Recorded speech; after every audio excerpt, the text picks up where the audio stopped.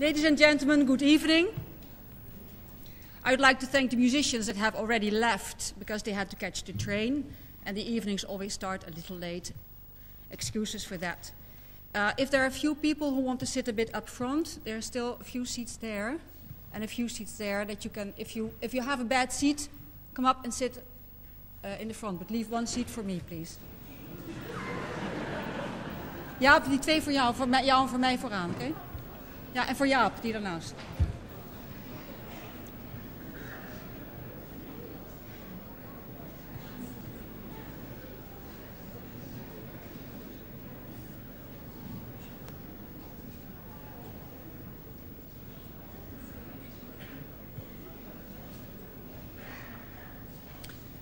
Mr. Ambassador, ladies and gentlemen, welcome to this evening with the legendary economist John Kenneth Galbraith. Mr. Galbraith, welcome to Amsterdam. The John Adams Institute is more than honored to have you as our guest in the lecture series American Focus. My name is Anne Wertheim. I'm the director of the John Adams Institute.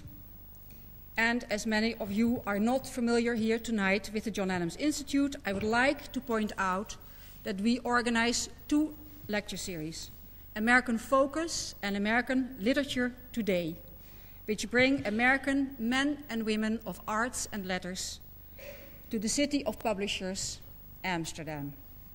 You can find more information about us in the little black folder. The John Adams Institute receives no government funding. We exist solely on the kind donations of donors, friends, and benefactors. And we operate on a very low budget. So, with so many economists in this hall,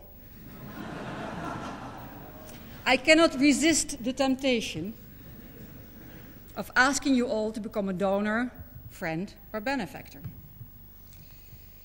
And I would like to point out that we plan to be creating the best lecture center of Europe in Amsterdam. I would like to thank the publisher Antos, Penguin Books, the University of Amsterdam, who gave us this hall, and our volunteers for making this evening possible. Professor Galbraith will be introduced by Jan Bijshuizen, former economic editor with Het Parool, and as far as I know, and as far as Professor Galbraith knows, the only person in the world to have received a PhD on Dr. Galbraith. Following his introduction, Mr. Bijshuizen will give the floor to Professor Galbraith. In the second half of the program, Professor Heertje will join the group, and the audience is allowed to participate in the discussion. Professor Galbraith has agreed to sign a limited amount of books after the evening is over. It will be around 10 o'clock. There will be no intermission. Photographers are kindly asked to restrict their work to the first 10 minutes of Mr. Galbraith's lecture. No more photographs may be taken after that, except for our house photographer, Chris van Houts. Thank you. Enjoy your evening. Mr. Bijshuizen, may I ask you to come to the podium.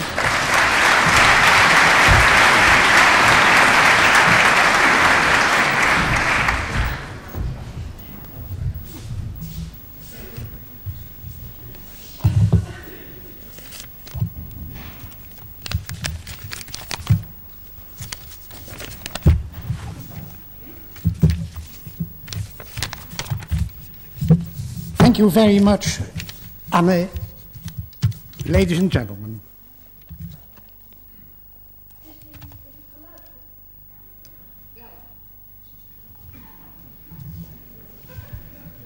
It is for me a privilege and pleasure to present to you the world-famous American economist and social critic John Kenneth Galbraith.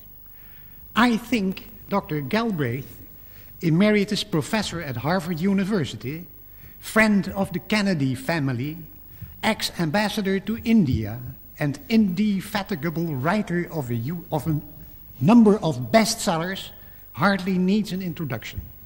Still, it may be useful to give you very briefly an idea of who's who. This is easier said than done, since he, at 87 now, is still a very busy man. Paul Samuelson, longtime guru of American economics, once called him a versatile giant. This giantism has evidently to do with his height of 6 feet 8.5 inches, or well over 2 meters. He often jokes about it, saying, "I am the greatest economist of the world, that's for sure." Versatile is, in the first place, his colorful career. He rose from simple teacher to full professor, but in between he held several jobs in the public service. He was, for instance, a successful wartime chief price controller, and later investigator of the effect of Allied bombing on Germany and Japan. As ambassador to India in the early 60s, he, as he tells with obvious satisfaction, helped to cool a border war with China.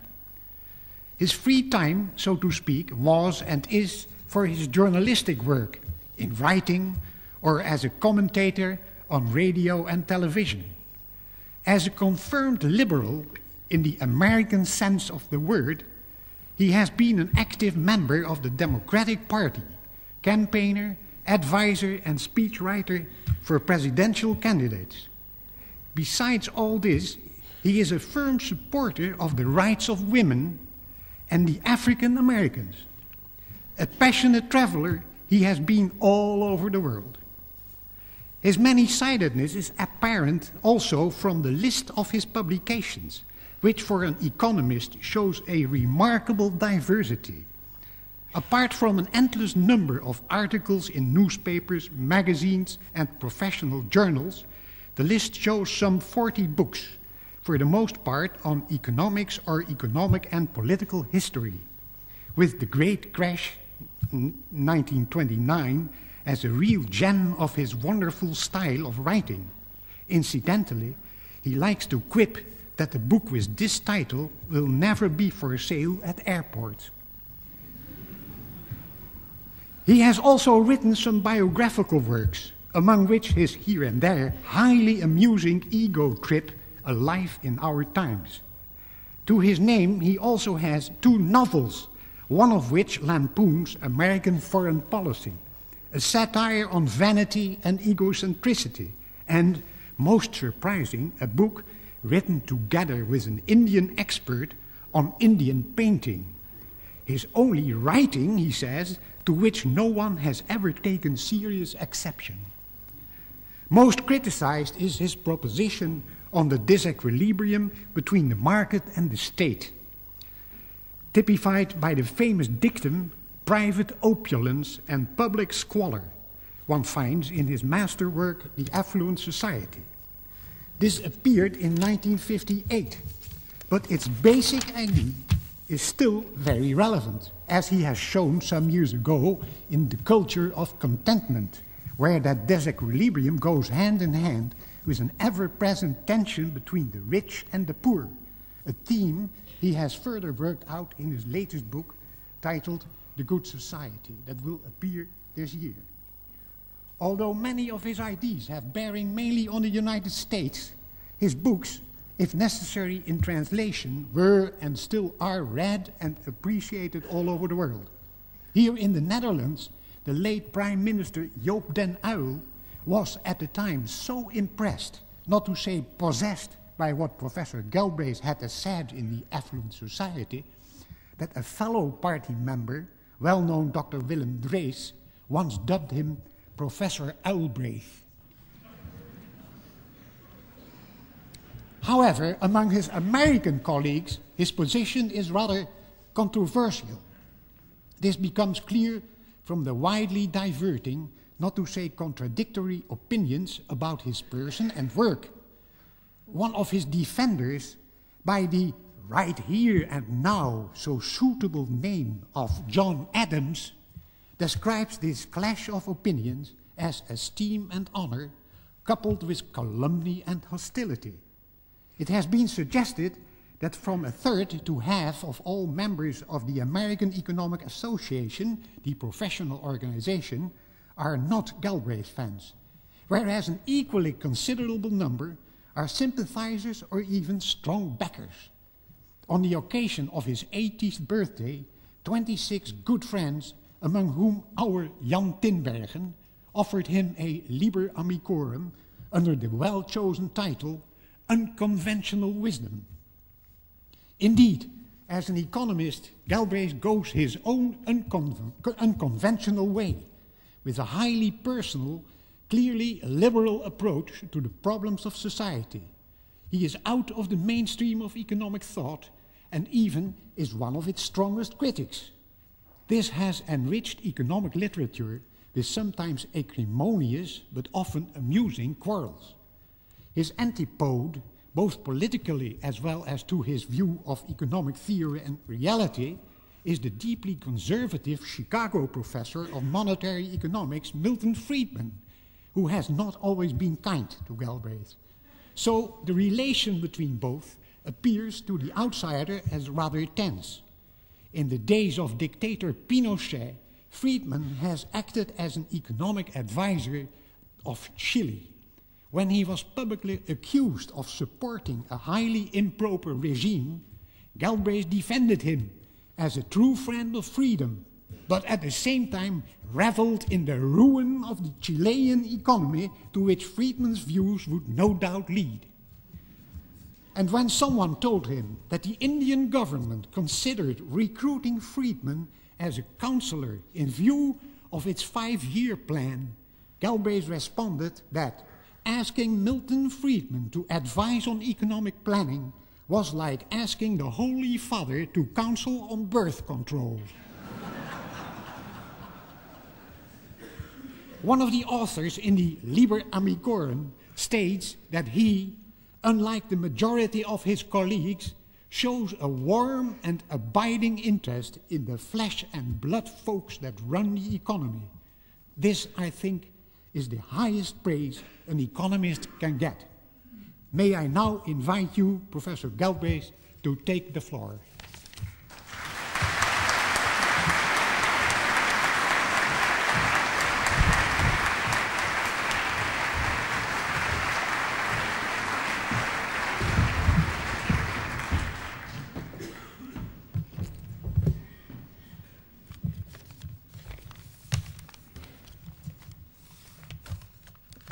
Mr. Ambassador,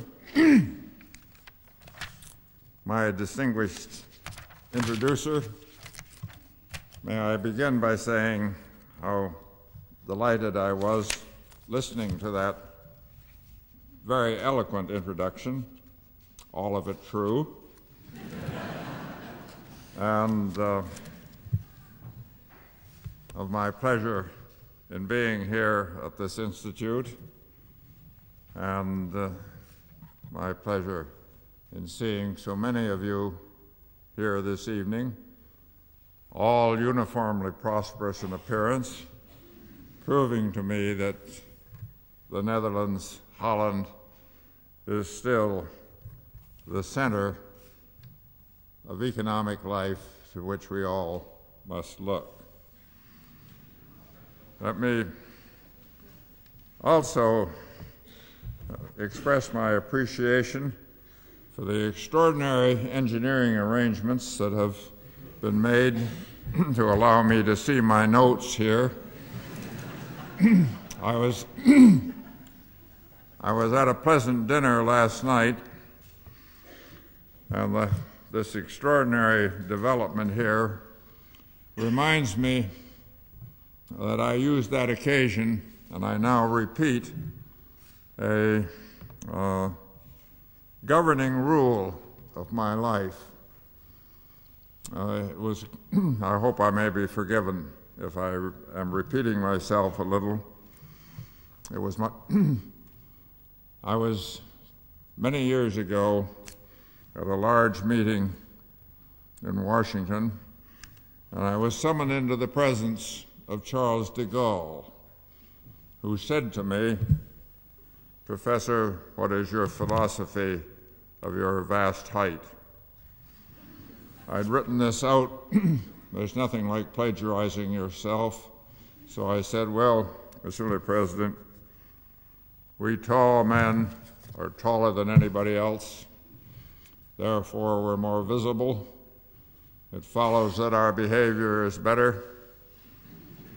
And so the world instinctively trusts tall men." General de Gaulle said, "Magnifique." And then in a great voice, which I cannot imitate, he said, "But there is one thing you have forgotten. The small men must be treated without mercy."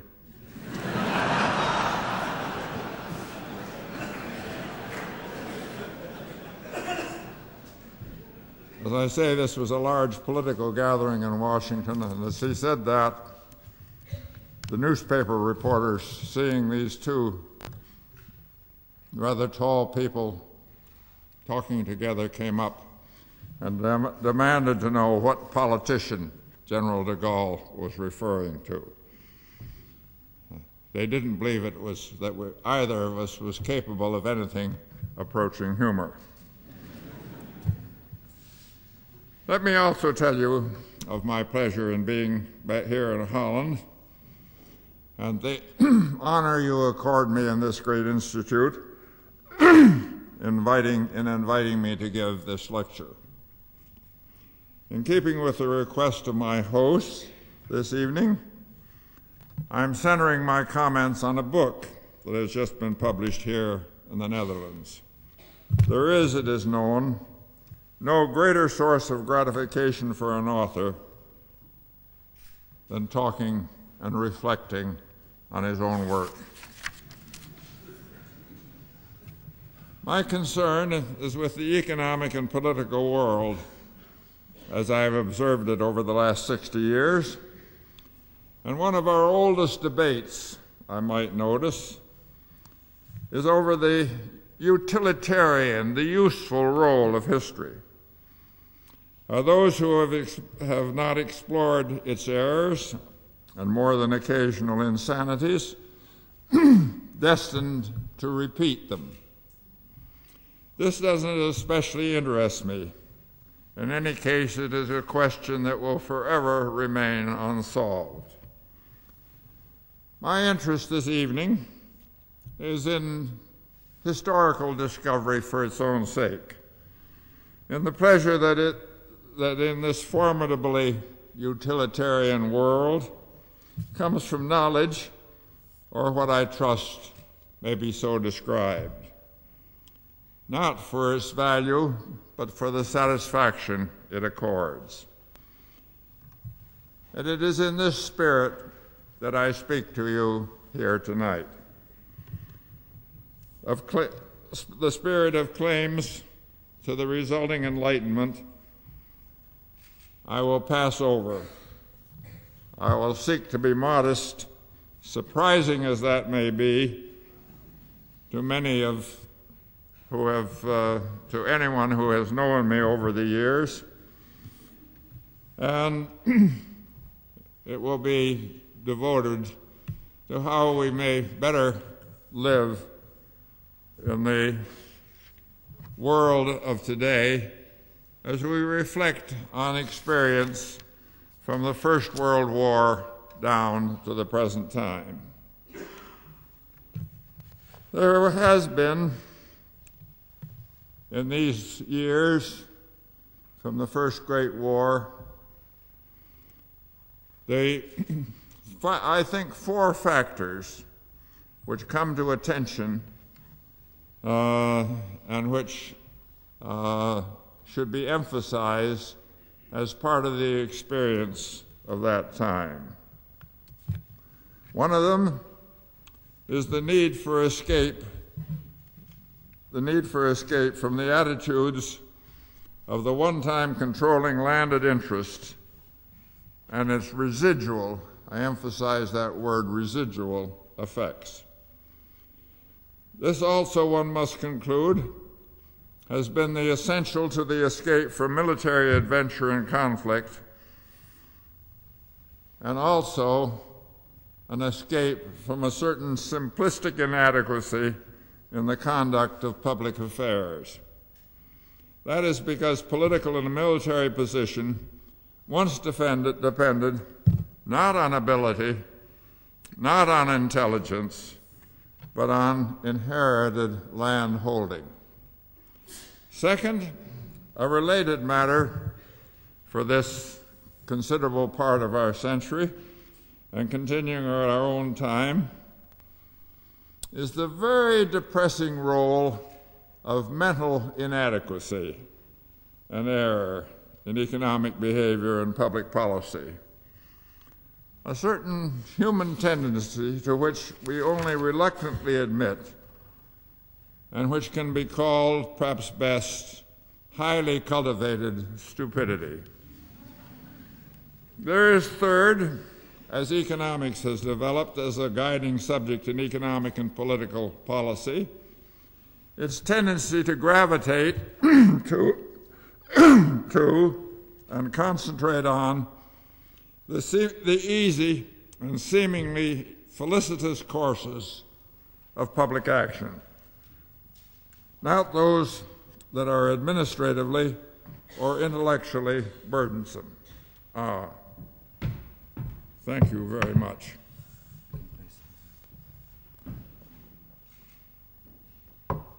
Some years ago, I was giving a lecture in Indiana as one of 4 speakers. And I was there, Mr. Ambassador, with a Southern senator well known to you, who combined length of oratory with the minimum of depth. And halfway through that evening, as I have just experienced it, he had an attack of something in his throat, and he said, when he got a glass of water tinkling with ice, "Don't you think, no, that ice water is very bad for the vocal cords?" And I sat there that evening, along with almost 1,000 other people who were listening and thinking what a good thing ice water could be. I trust that that is not the effect here tonight. Fourth, there is a passive but powerful influence of economic policy, which is now evident in the far greater concern for inflation than for unemployment, for price stability, even at high social cost. Finally, a related matter, there is in the modern world a strong tendency to prefer a poorly working economy to the discomforts of high and rapid economic growth, and especially to prefer stability to the action that requires economic growth. On this preference, there is a convention of silence. Those who survive, and on occasion even prefer, modest economic performance as compared with strong economic performance, are constrained from ever mentioning it. You must not ever say you prefer a recession. Better on balance, in the United States at least, Holland may be more generous, but it's far better in the United States to be charged with sexual harassment.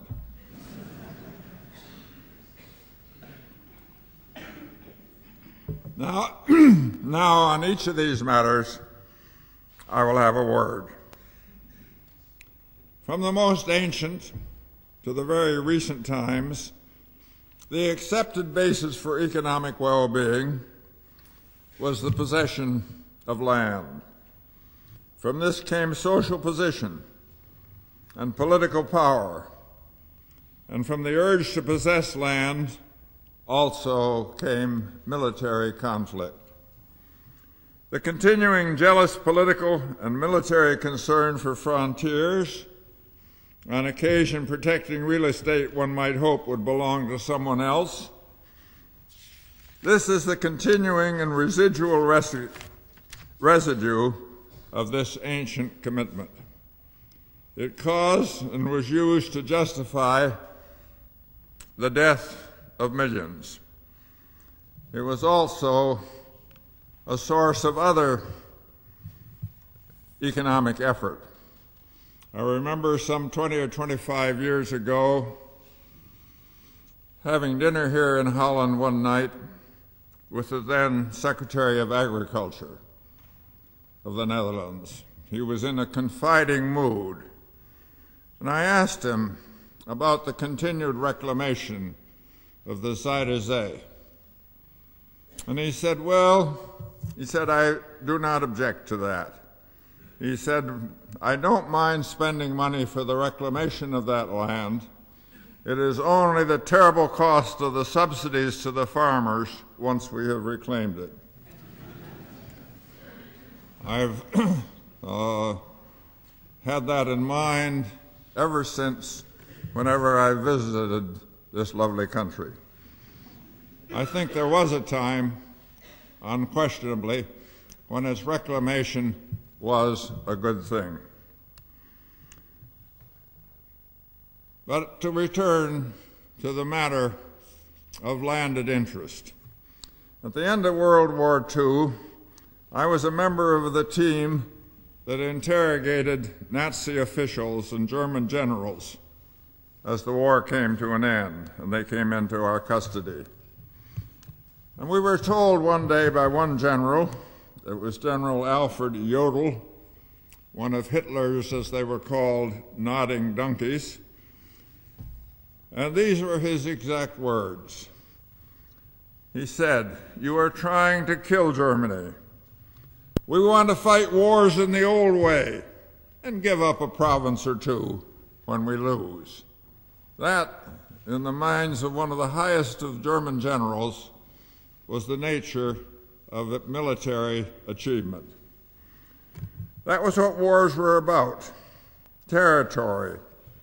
The modern economy, dominated by industry, trade, and finance, and as no one should doubt, by technology, and by other knowledge and the arts and entertainment, is a far more peaceful entity than a world that was dominated by the search for land. The landed interest also was hostile to economic development. So it remains to this day in much of Central and South America and the Philippines. And so, Mr. Ambassador, it was for a long time in the American South. It is content with its power and position, the landed interest is. It sees no reason for change.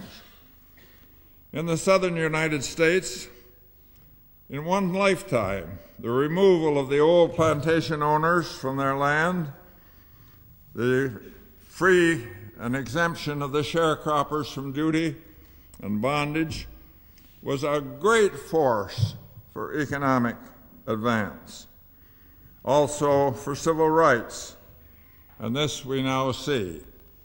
I address these remarks to our ambassador because he comes from Atlanta, one of the most progressive cities in the Western world, and a progressive city because it has in modern times been exempt from landed influence.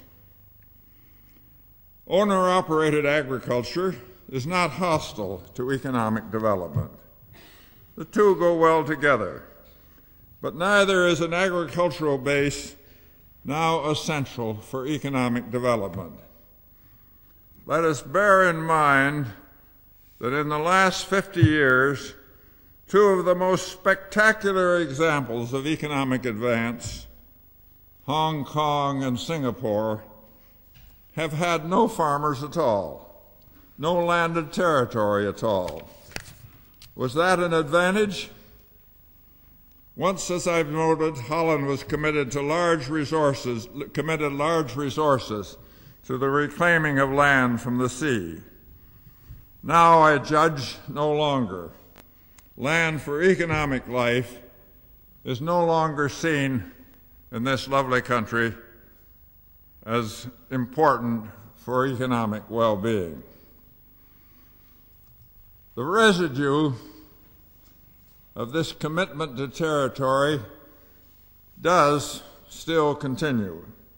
We've read in the papers these last days of the attitude of conflict between Greece and Turkey, two members of NATO, over an uninhabited piece of land in the Mediterranean. This is the residue of attitudes which still associate national prestige with the ownership of acreage square meters. Now, next I come to the unspoken role of mental inadequacy, more abruptly called stupidity, in the broad course of history, and equally where military and industrial and financial decisions are involved. We always look in a tolerant way for a plausible, controlling cause of something that has happened. Too often we pass over simple and wholly implausible foolishness. As to military stupidity, there will perhaps be a measure of agreement. How else, for example, could one explain so colossal an error as the Japanese attack on Pearl Harbor in December of 1941, or the decision almost immediately by Hitler to declare war on the United States? Hitler is remembered as a cruel tyrant. He was also more than slightly insane.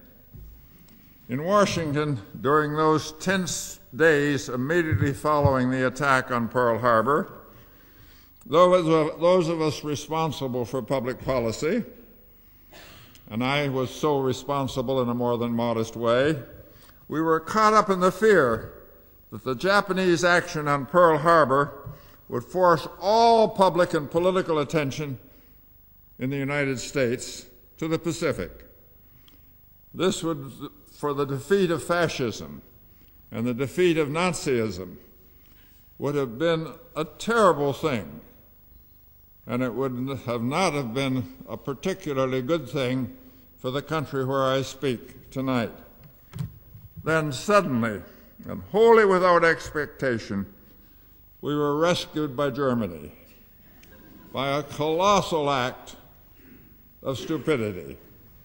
That was the declaration by Hitler of war on the United States, and the memory of the surprise at that action and the relief at that action is still with me. This tendency to military aberration, regularly supported by civilians seeking to show a hard-headed attitude on such matters, is, unhappily, not limited to former enemies. We saw it sadly in our own country during the depressing years of the Vietnam War. Here was the belief that countries that had never experienced capitalism were ripe for communism and would be an eventual political and military threat to the United States and what was called the free world. I was sent to Vietnam in the autumn of 1961 by Kennedy, and I remember especially one Sunday being taken with an armed escort on a drive through the country north of Saigon. And my thought on that drive, as I say, I still retain. It was, how did one ever tell a communist jungle from a free enterprise and democratic jungle? You would be astonished at how much alike they really were. This was a question that remained durably in my mind during that whole unfortunate episode of the Vietnam War. But we must say that mental inadequacy is not confined to military matters. One cannot review the economic history of our time, of all time, without being impressed by the regular descents into financial error, again verging close on insanity. Here again, I must say with pleasure that Holland was a pioneer.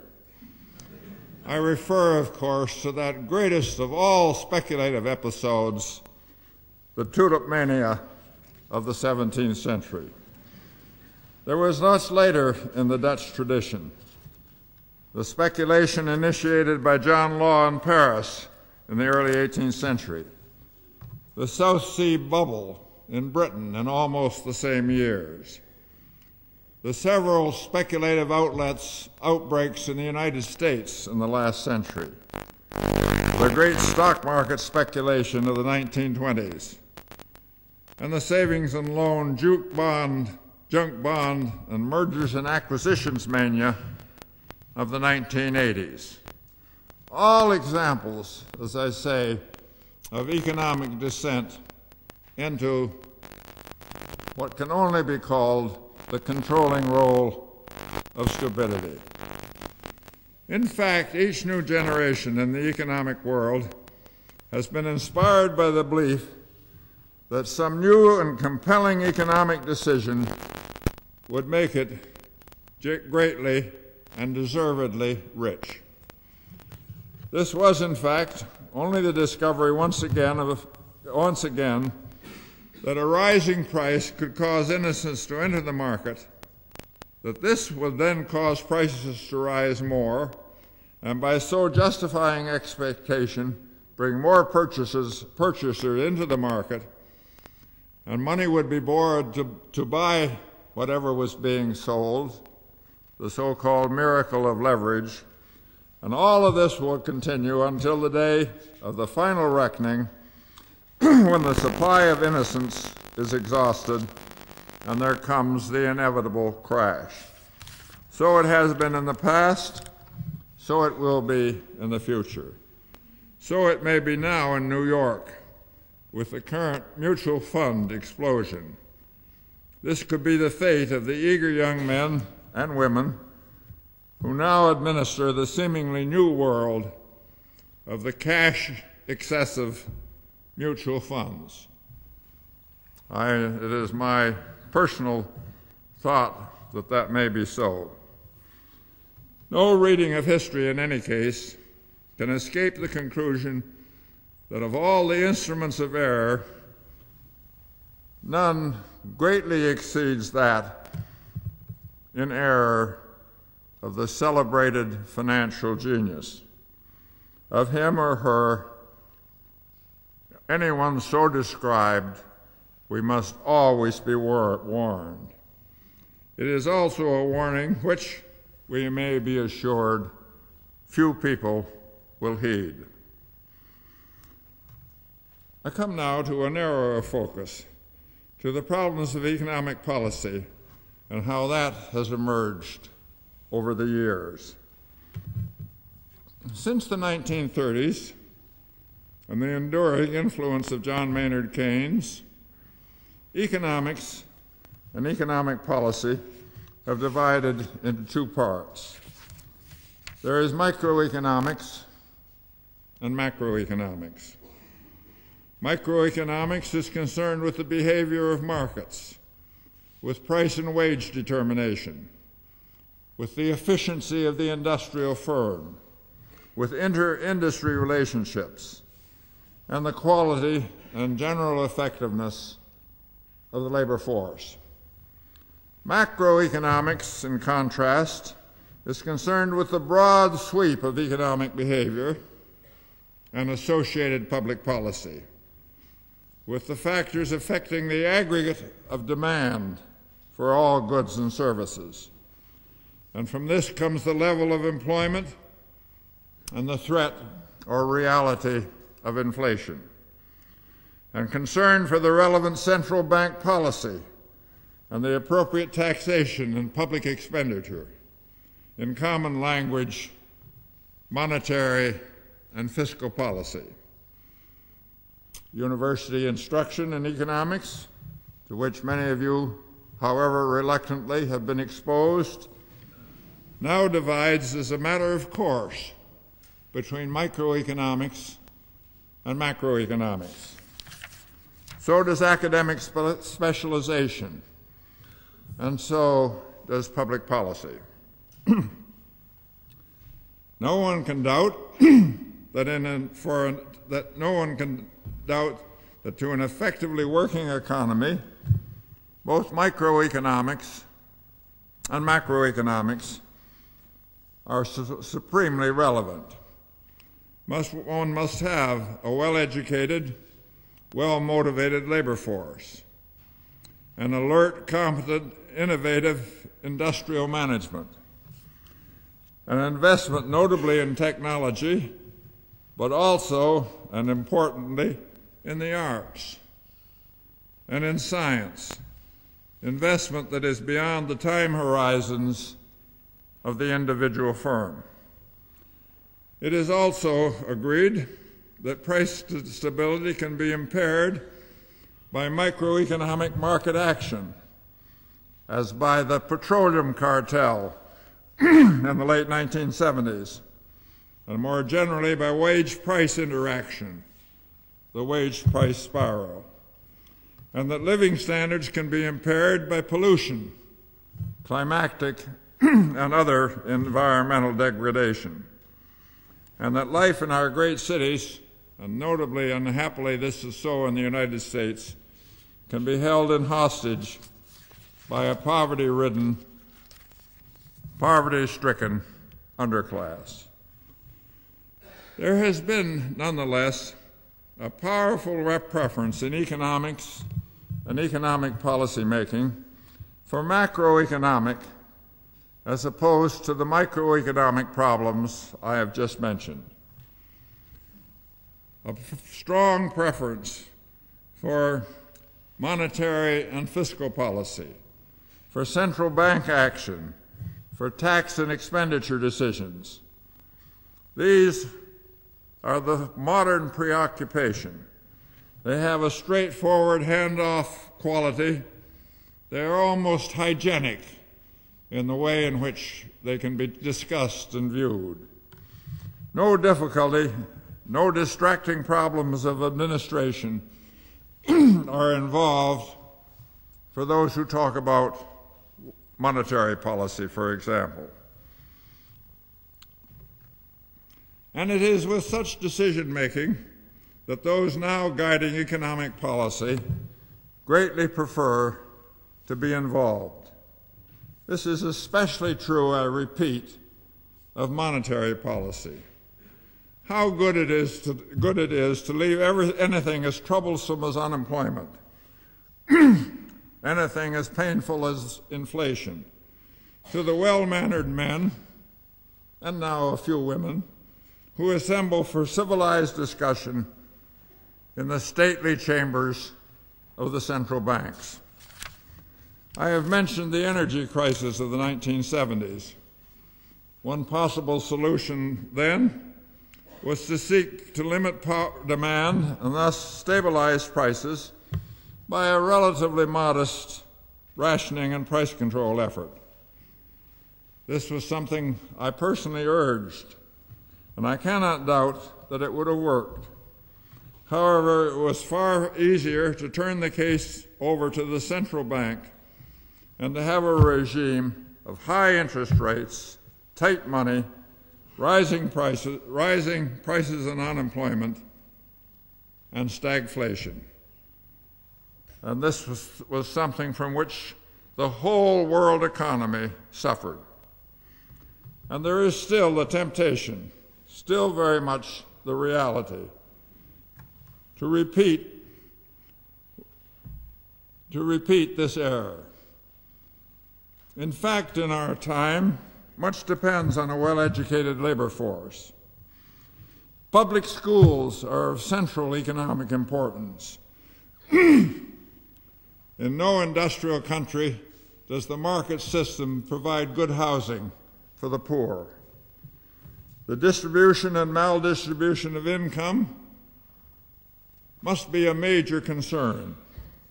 As we saw during the 1980s, the modern corporate world can still incorporate a self-destructive tendency, a point that I have already emphasized.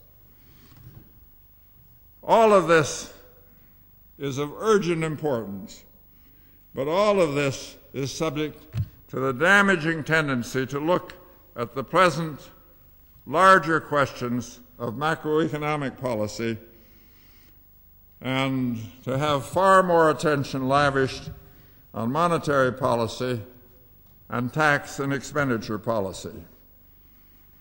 These are much more popular. There's an element of mystery about them, and they command the attention of people away from the microeconomic questions which are so desperately urgent in our day. The point must again be emphasized. Economic policy is extensively determined not by what is right and effective, but by what is administratively agreeable and convenient. The time has now come when we must accord primary attention to the microeconomic forces affecting economic well-being, to education, to housing, to employment opportunity in the central cities, and to wage price stability. These are matters which I emphasize particularly as an American coming out of our situation, but matters which have a high relevance to all of the advanced industrial countries. One can only be glad and somewhat surprised that in the great debate in my country over health care, nobody has yet suggested leaving it to the Federal Reserve System.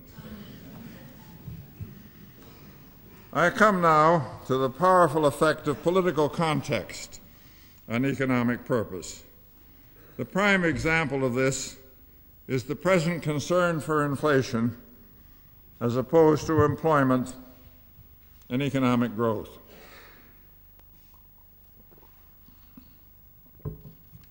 In the modern economy, a large and an increasing number of people live on relatively fixed incomes, and many people have cash reserves held against future need or old age. For both groups, rising prices, higher living costs are a basic concern. No one wishes to see his or her income or reserves diminished in purchasing power by inflation. And even with index pensions, price increases attract more attention than the compensating increase in payment. Additionally, in the financial world, price stability, the avoidance of inflation in modern times, is what marks the good and intelligent policy. That is the priestly absolute to which all render obeisance. In consequence, inflation has become the worry of a large and politically and socially influential community. Unemployment, by contrast, is an affliction that is suffered by someone else. And notably in the United States, with the decline in trade union power, unemployment is suffered most by the politically voiceless. The result in all of the industrial countries is a strong concern for inflation and a concern, but a much more limited concern, for unemployment. As one surveys recent history, one is compelled to the belief that in the major industrial economies, unemployment has become the quietly accepted answer to price stability, something we rather willingly pay for price stability. This is a cruel resolution of an admittedly difficult choice.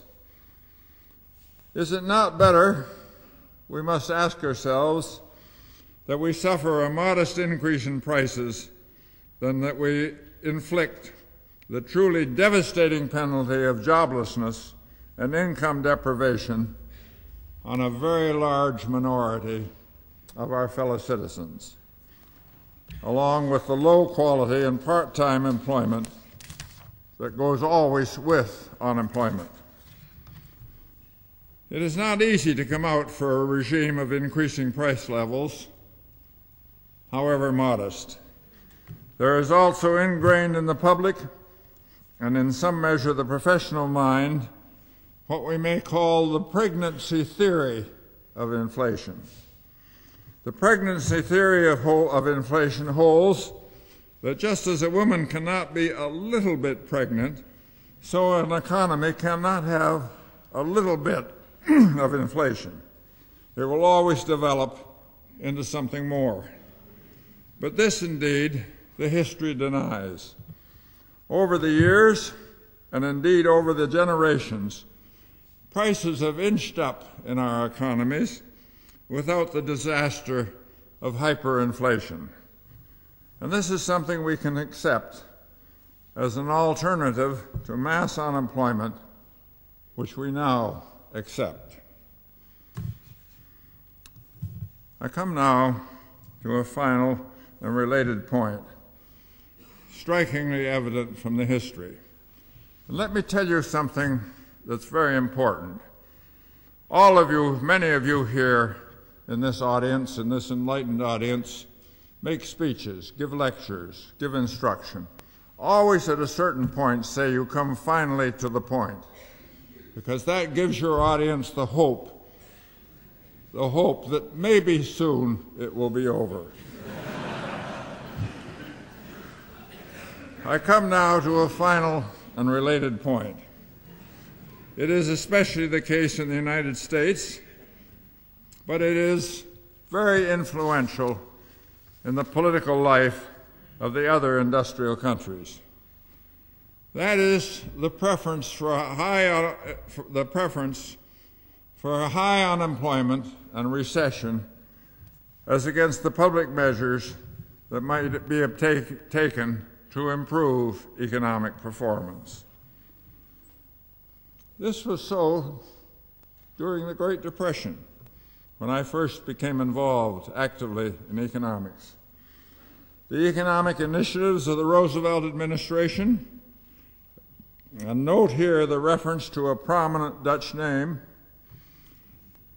the economic initiatives of the Roosevelt administration, work relief, public works, the farm program, the resulting deficit in the public accounts, were all massively and bitterly opposed by the reputable business community, by the comfortably rewarded citizenry in general, and by many economists. No plausible alternative to the Roosevelt policies was offered.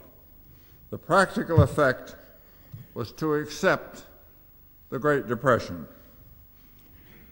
Not before and not since has an economic question so bitterly divided the United States. The only constraining factor was that no one, or certainly not anyone, ever wished to say that he favored the Depression. That was forbidden to voice and even to thought. The situation has been clearer in these last years. At the beginning of the present decade, we had a low order of economic performance, a sharp, continuing recession. For a large and influential part of the American community, and similarly in the other industrial countries, this was far from unpleasant.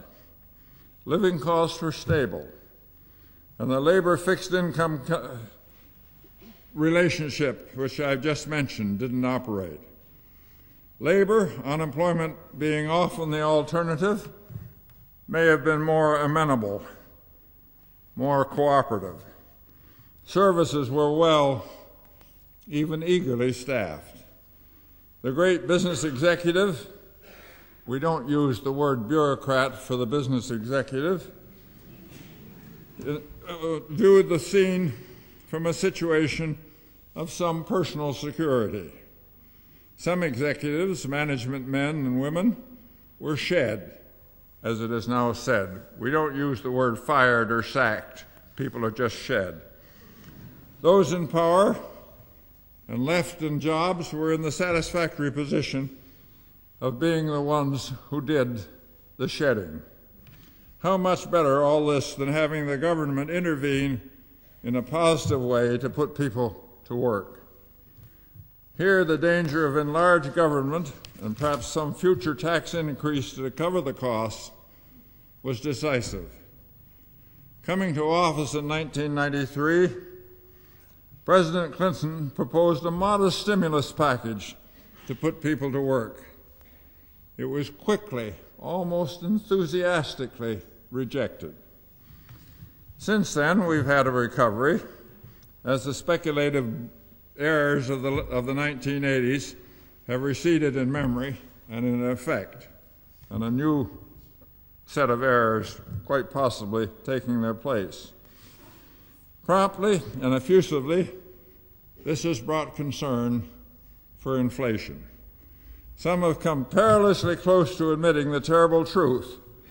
In the modern world, recession is quite tolerable, and better certainly than the alternative. All economic doctrine and all political expression acclaim vigorously the need for an expanding economy. The comfortable reality is that quite a few people are quite content with poor economic performance. Well, such are some of the lessons of history of which in these past years I have been engaged. There were, I like to think, quite a few more lessons. After all, that is what my research, and rather more my reflection, ended up in bringing a book. History has its own separate and justified interests, however, but I conclude with the suggestion that it does have its value as a guide to intelligence in the present, as a guide to present understanding. And on this note, I take my leave.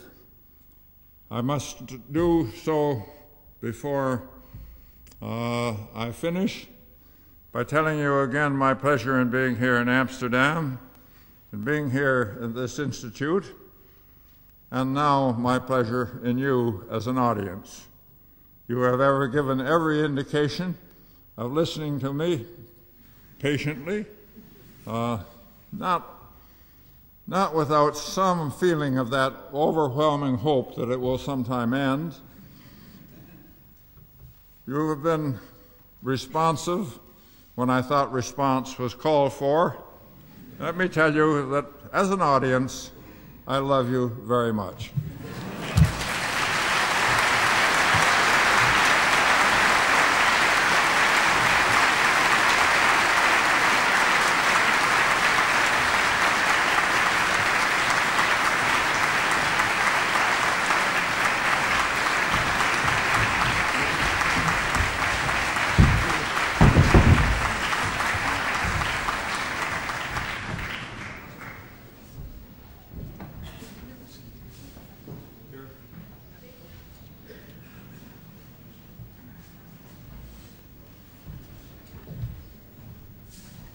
Ladies and gentlemen, before we start the discussion about Professor Galbraith's lecture, about it and around it, I have the pleasure of seeing Professor Heertje coming here on the stage.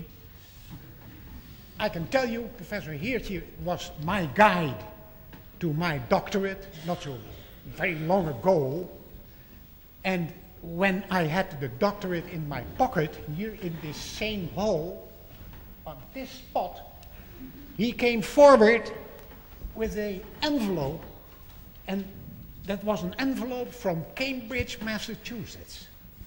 And in that envelope was a letter from John Kenneth Galbraith. Congratulations. Thanks again, Professor Galbraith. Thanks again. Will you take a... Yeah.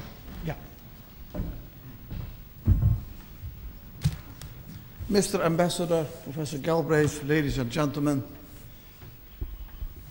even if we stop by now, we had or have already a great evening, not only for you, but also for the University of Amsterdam. We listened to two great introductions.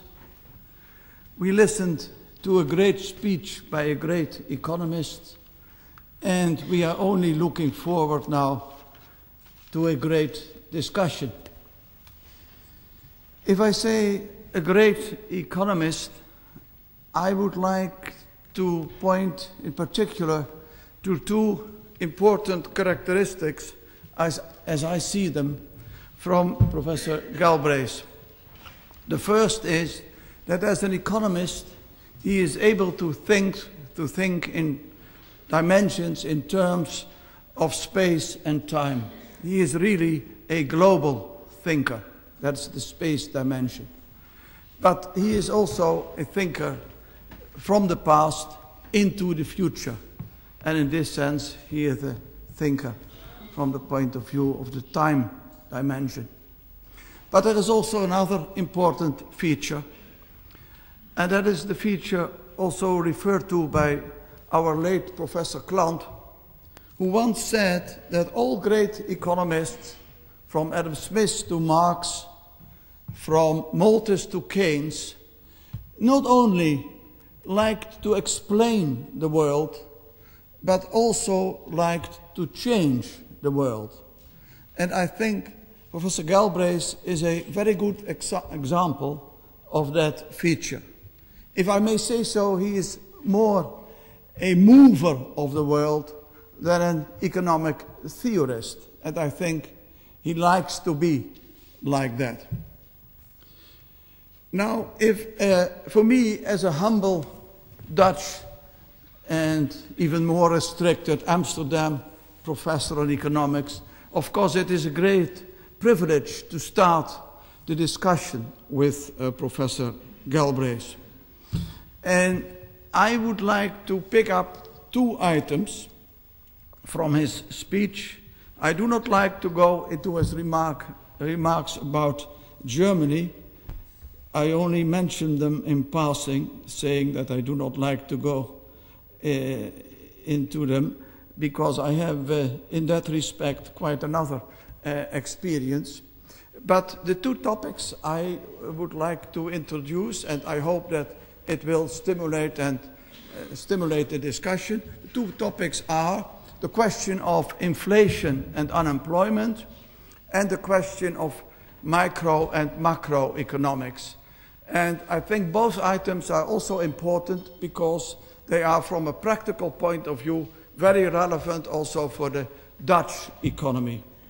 Just a few remarks about the question of inflation and unemployment.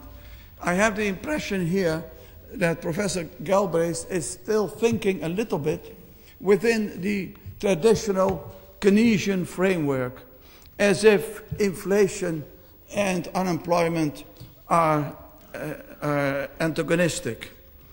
And of course, if we put forward the question put forward by Professor Galbraith, whether we would like a modest rate of inflation compared with huge unemployment for a very large minority, the answer is very simple. We better would have a small rate of inflation instead of huge unemployment for well, a huge part of the population. But I don't think that is the right question to ask. The question to be put forward is whether inflation is a low rate of inflation, or even a rate of inflation 0, is a condition for lower rates of unemployment. And in view of the structural character of unemployment nowadays, in particular thinking in global terms and looking at technical change, the question may be raised whether inflation would really endanger the situation with respect to unemployment instead of being of much help.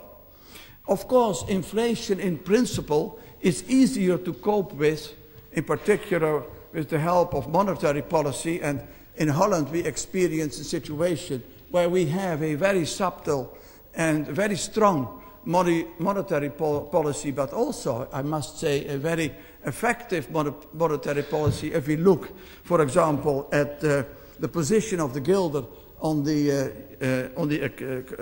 currency market. And perhaps you might say it is monetary policy is easy. It is easy to cope with inflation by help of monetary and fiscal policy, and it is easier to cope with inflation than with unemployment. But still, the question is, even then, whether inflation is not very dangerous to cope with unemployment. So, if we have an economy with real prices, with real incomes, with real profits, and in particular with real interest, it might be that such an economy is better placed to cope with unemployment than an economy where you have nominal prices, nominal wages, nominal profits, and in particular high levels of nominal rates of interest. As soon as there are higher rates of inflation, you also have, of course, higher rates of interest, and that is very damaging from the point of view of investment, for example. So, to sum this up, to cope with unemployment without inflation is already a major problem. And with inflation, it becomes even more a disaster. And I would add in this connection that, in my view, for example, the Dutch government, but also other governments, in fact, are really concerned in general about unemployment. Now, the second, this is to a certain extent, I think, a very old debate about inflation and unemployment. The second topic is of much more interest. The topic, the relationship between microeconomics and macroeconomics. First of all, from the point of view of economic theory, I would like to point out that macroeconomics nowadays is much more founded on microeconomics than in the old days, in the old days of Professor Galbraith, so to speak, and if I may say so, of myself, because I'm also a rather old man. The distinction between micro and macroeconomics was much stronger 30, 50, 40 years ago. Macroeconomic theory is to a large extent also microeconomic theory based on the behavior of consumers, producers, and owners of the factors of production. And in both types of economic theory, both parts of economic theory, the theory of games plays a very important role. So already there you see a lot of integration. Now this integration is also reflected, I think, in the sphere of economic policy and at the practical level. In the sphere of economic policy, I would like to defend the position that there is less emphasis on macroeconomic policies, fiscal policies, monetary policies. They play a role, but they play a role more as a condition for economic policy and for the improvement of the economy than as a major element as such. And I would like to refer to two parts in this connection. Competition policy. In the Dutch economy, I think competition policy is becoming more and more important. Already the former Minister of Economic Affairs, who is also present here tonight, but also the present Minister of Economic Affairs, emphasized highly the importance of competition and of competition policy. And of course, in a global economy, potential competition and actual competition is very important. Also, if we take into account the factor of the role of technical change. Now, we see more and more emphasis on competition, and this is highly related, I think, to microeconomic ideas and insights, also coming from theory. The second interesting development is that one realizes more and more that a very important source of economic growth, apart from labor, the quality of labor, and technical change, a very important source are institutional changes, the changes in institutions. Every day you see that traditional structures are wiped out and that new institutional setups, that new institutions are set up. And that is very important. And the relationship between rules, the relationships between the law and economics is becoming more and more important. And that is, again, due partly to economic theory in the sense of economic analysis of law.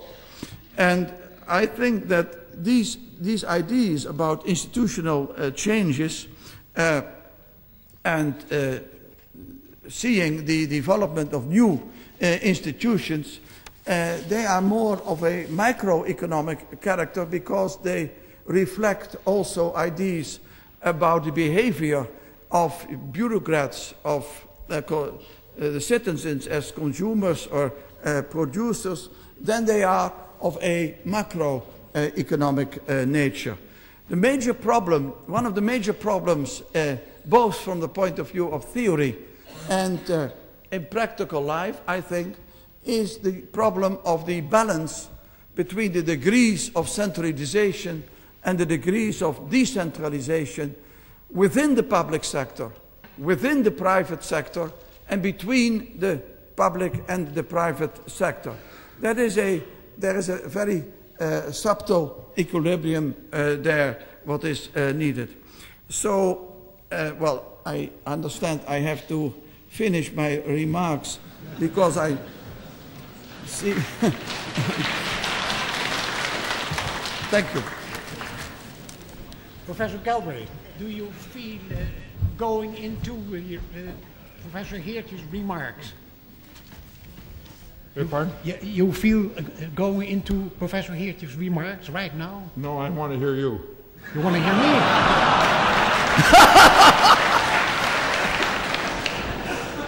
I feel you're asking too much now because he is such a learned man. I can't get that high, you know. I go very far to accept the comments of my distinguished colleague, and particularly his view of the relationship of macro and microeconomics. I don't think that it's entirely impossible to reconcile them with my own comments, and therefore I'm going to reserve a few positions, but give the discussion over to my distinguished friend here. Thank you very much. If it's okay with you, I would now switch over to something very actual. And actuality is the situation of Bill Clinton. You're bringing me back to actuality. Yes. if you want to say it like that, yeah. Yeah. I shall have to reserve my position on that.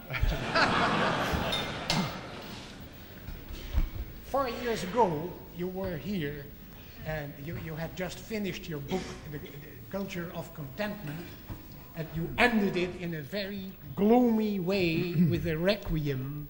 And we people here in Holland reading that book, we thought, oh gee, what's going to happen to the United States? But at the same time, in November '92, Bill Clinton had been elected president. He was not yet in function, but he had been elected. And that fact was for you a fact of optimism. You suddenly changed from gloom to hope, and you said... that was just a slight delay in the situation. I was really anticipating Steve Forbes. Very good. But then Bill Clinton governed the United States for years, and in his last State of the Union, he said a thing like this: the era of big government is over. For too long, our welfare system has undermined the values of family and work instead of supporting them. That sounds like Reagan and Margaret Thatcher together. Is your confidence in Clinton still there, or has it white-watered down? Well, I still prefer Bill Clinton to any foreseeable alternative.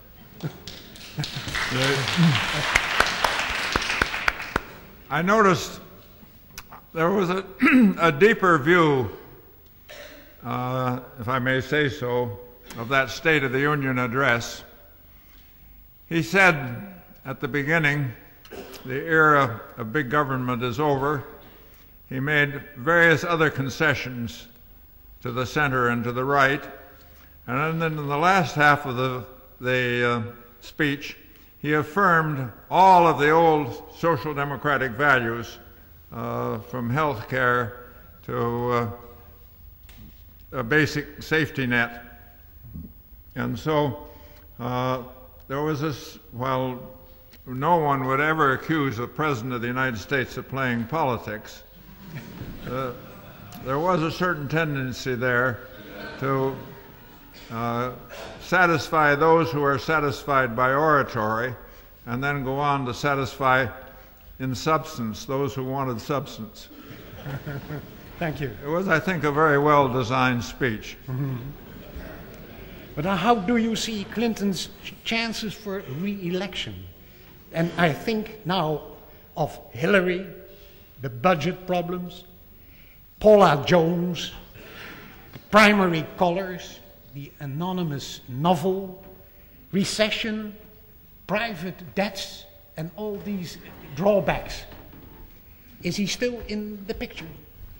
Well, I have a problem here in contending with somebody who has read the recent newspapers more carefully than I have.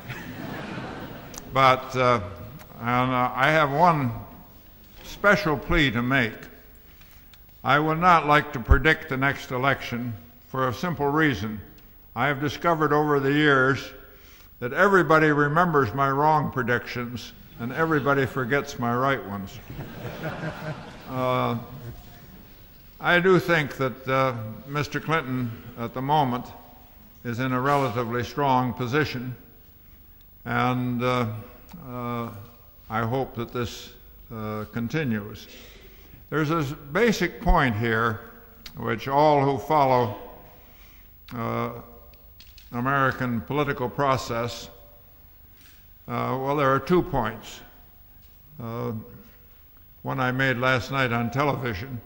We must never forget that in the American political process, there's a very large element of recreation. An enormous amount is done for the pleasure of for the pleasure of creating the evidence of a contest, something approaching a football game. The other and more important point is that we have in the United States, and I hope this never comes to Holland, we have invented the negative commercial, the negative political statement, in which you value not what you're for yourself, but what's wrong with your opposition. And the Republicans in the United States have carried that in these last weeks to extremes, where they have done an extraordinarily good job of destroying each other in an election where Mr. Clinton has no competition. I don't like negative campaigning. I find it objectionable. But if we have to have it, I very much want the Republicans to do it.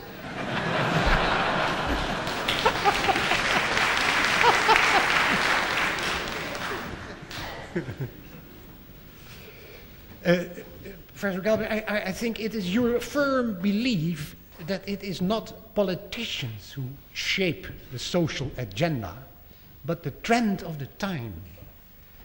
Circumstance, as you called it in older books, in earlier books, you speak of the thrust of history. And in your view, this cannot be reversed. The welfare state and its basic programs will survive, you say. So that's a consolation for the thought that if ever Steve Forbes or any of his comrades would govern the United States, the welfare state will remain. Isn't that an underestimation of what Doles, Gingriches, maybe Forbes may achieve? I read an article by Lester C. Turoff, I think one of your colleagues and friends in the States, and he is of the opinion that with the contract with America, the United States is on the road back to a Spencerian 19th century capitalism. Could you speak out about that? Oh, I'm delighted. I first dismissed the last point. While there are exceptions, there are many distinguished scholars in the United States, including some at Harvard, who can be quite wrong.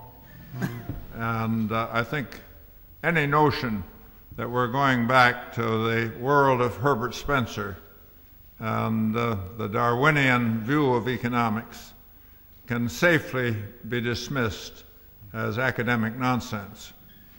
I do believe that the welfare state here in Europe, here in Holland, in the United States, was created not by socialists, not by social democrats, not by professors, but by the thrust of history. Let me give you one or two examples. In my youth in Canada, there was no occasion for health insurance. It was irrelevant because 60, 70 years ago, in the time of which I speak, there was very little that the local physician or hospital had to sell. Medical knowledge was in a very limited framework.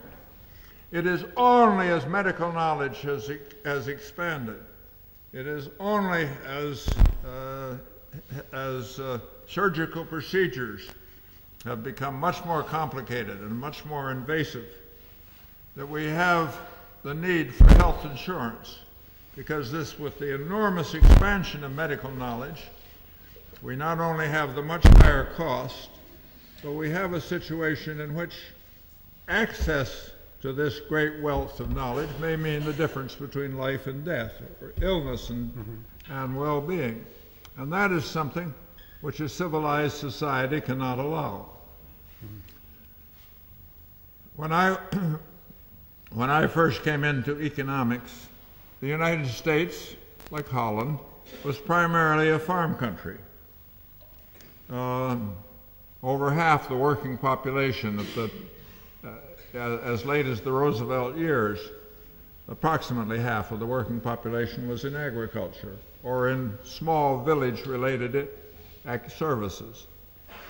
One did not need pensions in that society because, for two reasons. First, when a farmer grew old and was no longer able to work, the farm passed to his children and they looked after him. Or it passed to a neighbor and he had the wherewithal from the farm to live on.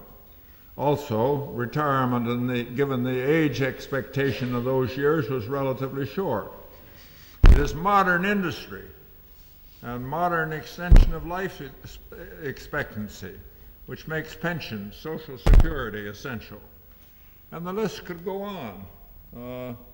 So that while social democrats, as I call myself in Europe, liberals as I call myself at home, while we take credit for great changes and we bow very effusively when we're credited with them, in fact, these are changes which were brought about not by individuals, not by persons, but by people accommodating to the deeper thrust of history.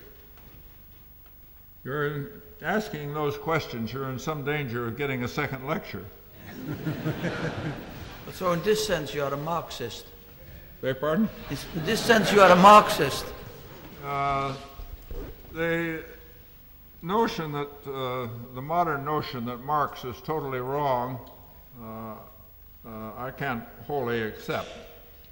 I don't regard myself as a Marxist, but I do think that there was and is a very great, deep process of economic determinism. Do you deny that? No, I fully agree with you. Oh, well, we have two.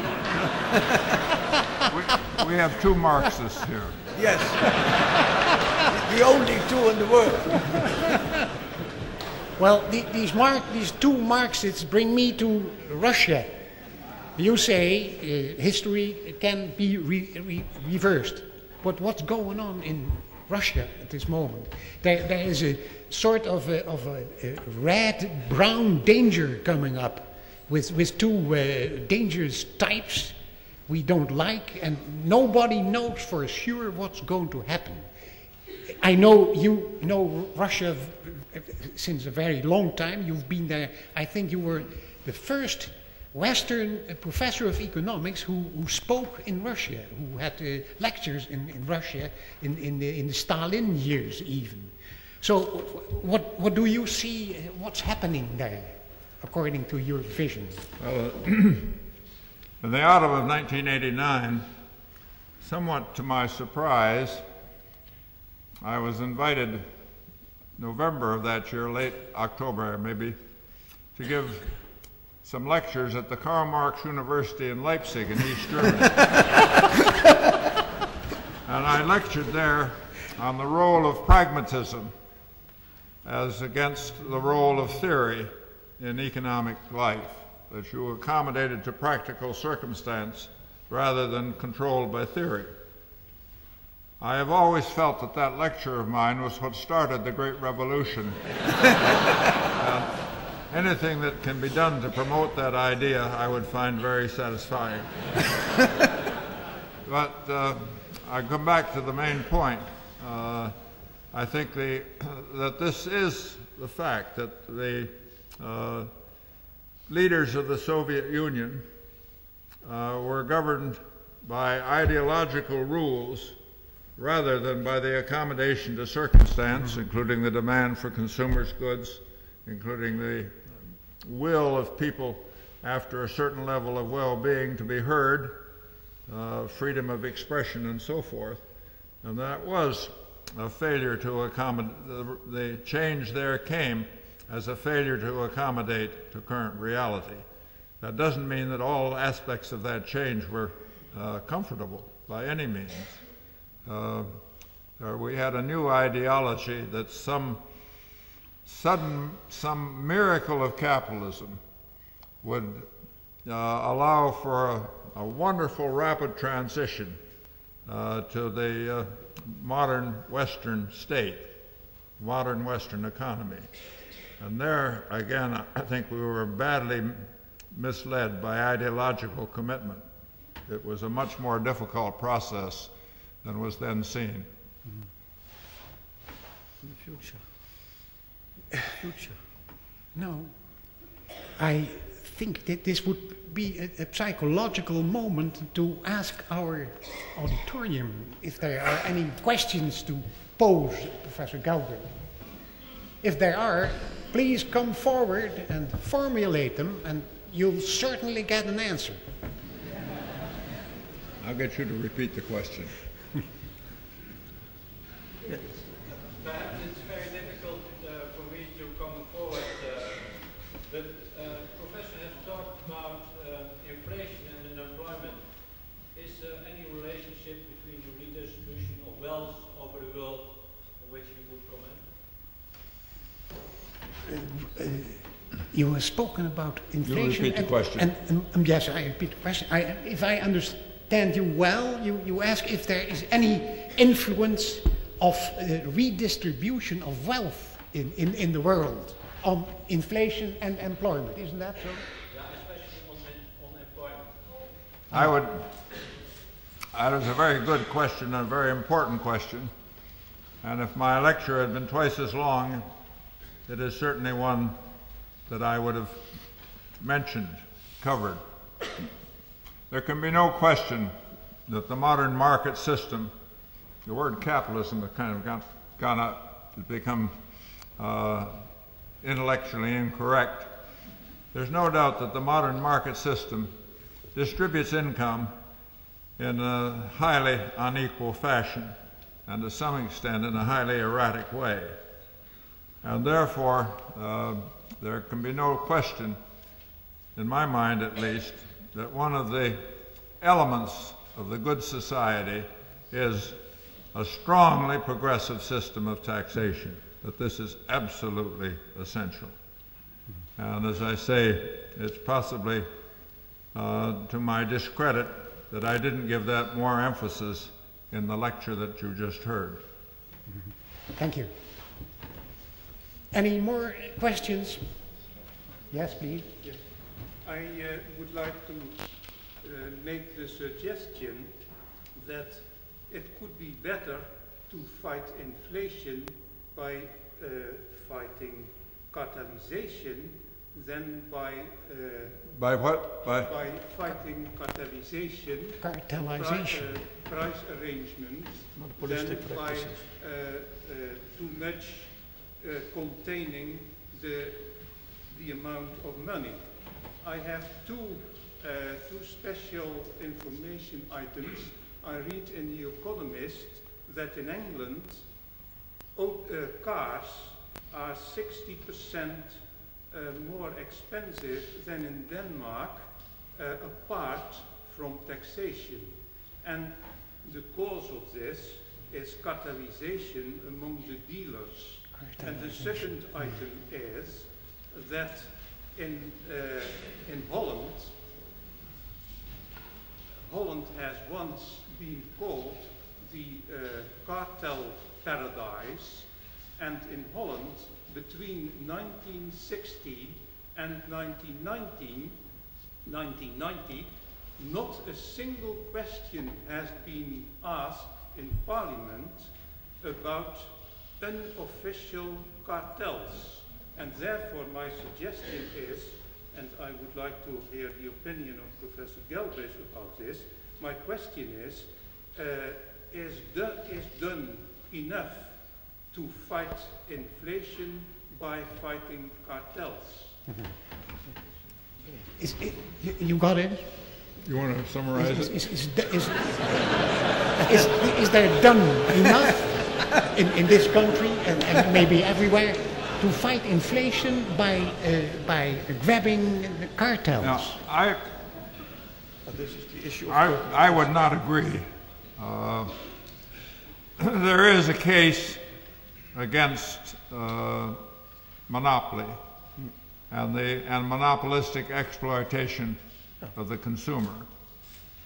But generally speaking, I feel that that issue, cartelization, monopolization, has sunk into the background.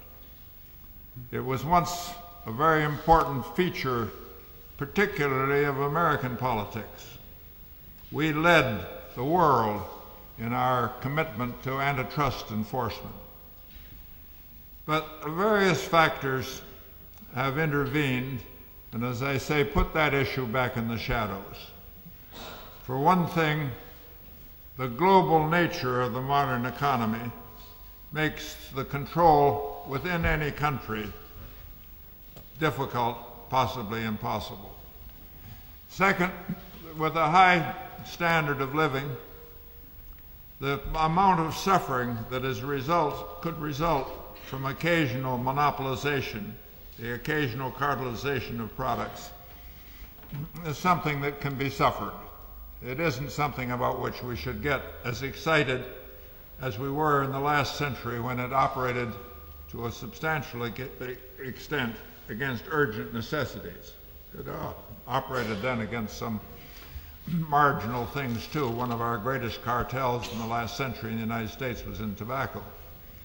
But the combination of a high, diverse standard of living and a global trading system causes me to put that issue rather into the background.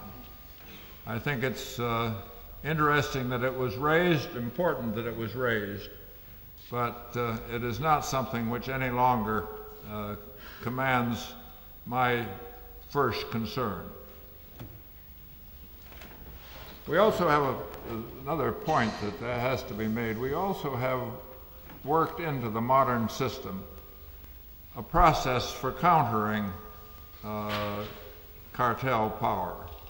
And that is something which I have written about, urged over the years, the tendency where you have power of that sort to have countering power against it, where one has consumers' goods that are monopolized to the extent they are, one has the countervailing power of the modern supermarket chain.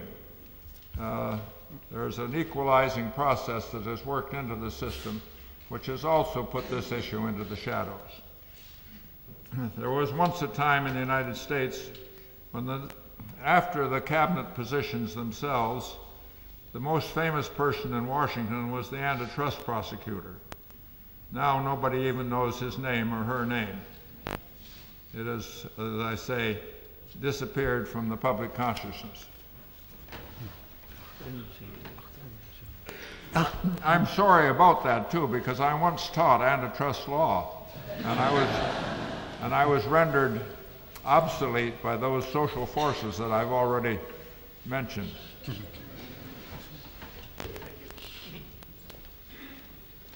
Professor Galbraith, the self-destructive tendency of modern capitalism begins with the large corporation, a quote from your Culture of Contentment.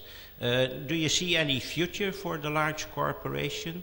That would be one question. Another one is that in early 1987, you made a prediction that is still remembered with respect to the level of the Dow Jones at the time. I believe it was something like 3,000, but I'm not sure.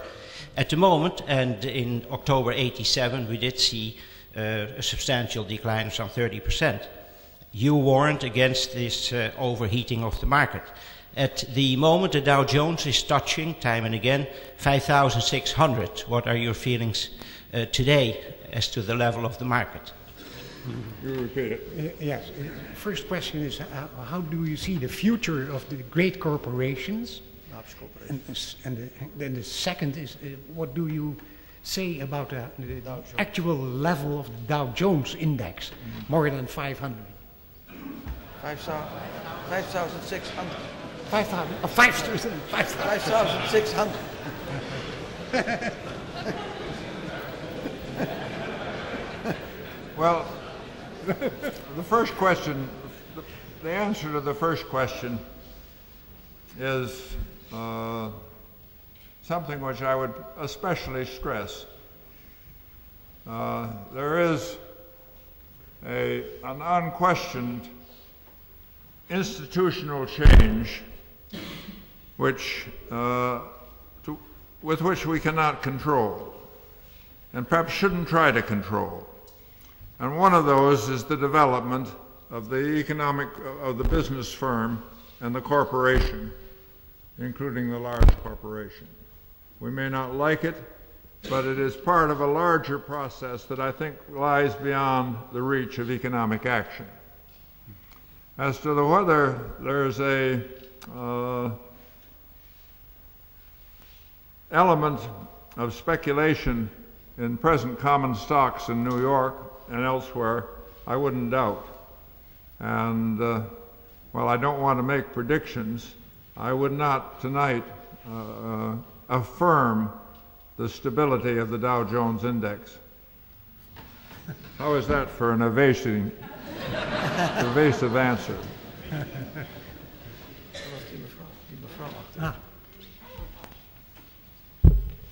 Please come forward if you can. Over here. Microphone oh, here. you have a mic. Yeah. I can't even formulate it as a question, but I wonder if you could comment on how, I've been trying to follow politics in the States, and on how people who are less than super rich or rich can seemingly want this flat tax that this Steve Forbes seems to be offering. I wonder if you could offer any comment on that. How people who are less than rich can fall for this flat tax offered by this Steve Forbes. Comment on the flat tax by Forbes. What? You comment on the flat tax. You comment on the flat tax. Oh. And how people on the left and the right can support. The question is the flat tax. You must wonder why I came to Holland at this particular moment. It was to escape discussion of the flat tax.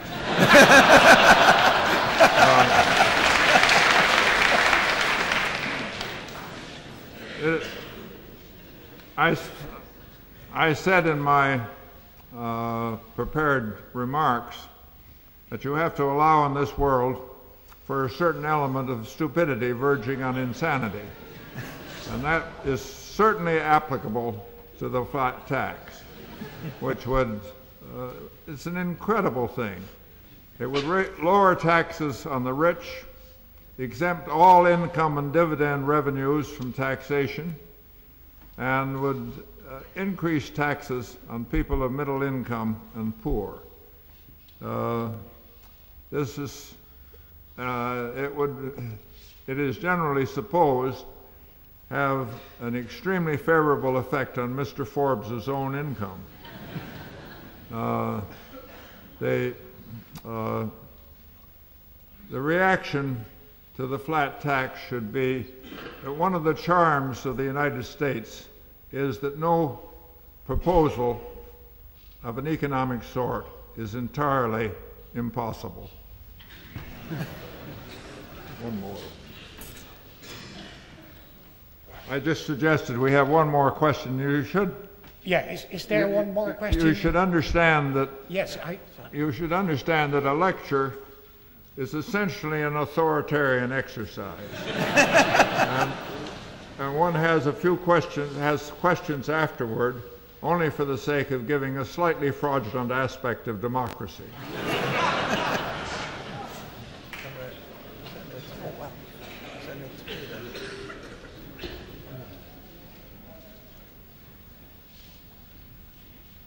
Good evening.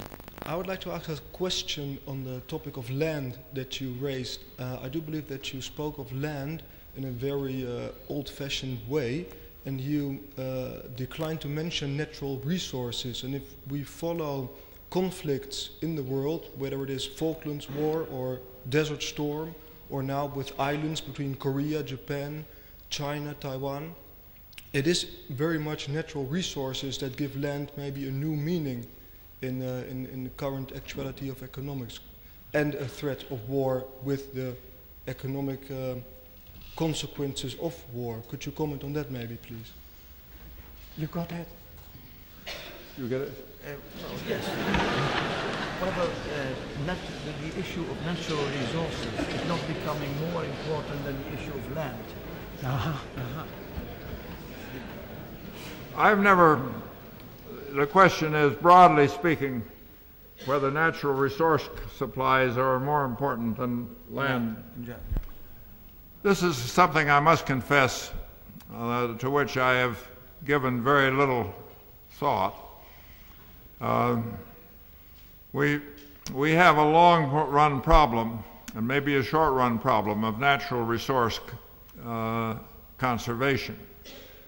One of my friends over the many years, including the time I spent in Asia, is the Dalai Lama, who was visiting us in Cambridge, Massachusetts a few weeks ago. And he made a comment to me in conversation, which I'm still puzzling about. He said, "You're in favor of economic development." And I said, "Yes." "And you particularly want to see it in the poor countries?" And I said, "Yes." He said, what will this world be like when everybody has an automobile?" It's a puzzling question. That we have the possibility, a greater possibility of natural resource exhaustion than we have of available land is quite possible. But I must say it is a matter to which I must confess I've given very little attention. Looking at the clock, I think I will ask you one more last question, and a very international one. Like your longtime friend Jan Tinbergen, who advocated a world government, you set great store by the United Nations, which must be paid for by the rich countries, you say, and, as you say, quite definitely the United States. Can one still believe in this organization that in former Yugoslavia was outclassed by NATO, and because of the defaulting United States is on the verge of bankruptcy?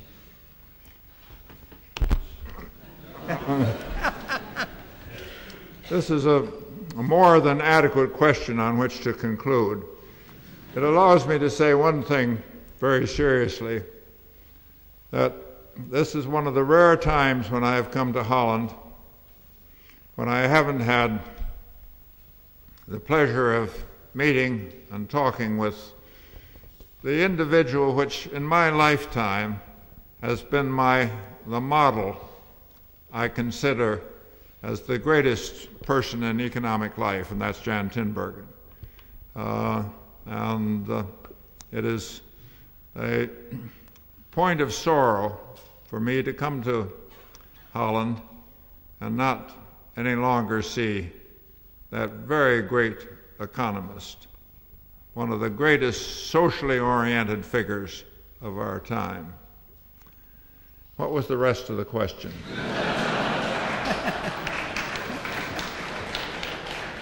Can the United Nations, can they exist without the dough they need from the United States? Well,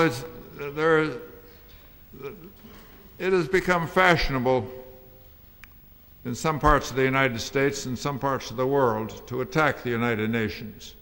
I am a strong defender of the United Nations. It is the closest approach we have to world order and world government. One of the shocking things in modern American policy is that we do not support the United Nations to the extent that our obligations require or suggest. And this, given our closest approach to an orderly supervision of world power, I conclude that we must support the United Nations. We must see it as an absolutely essential instrument, and we must do anything possible to make it more effective. Let us not be at all backward in our support of the UN.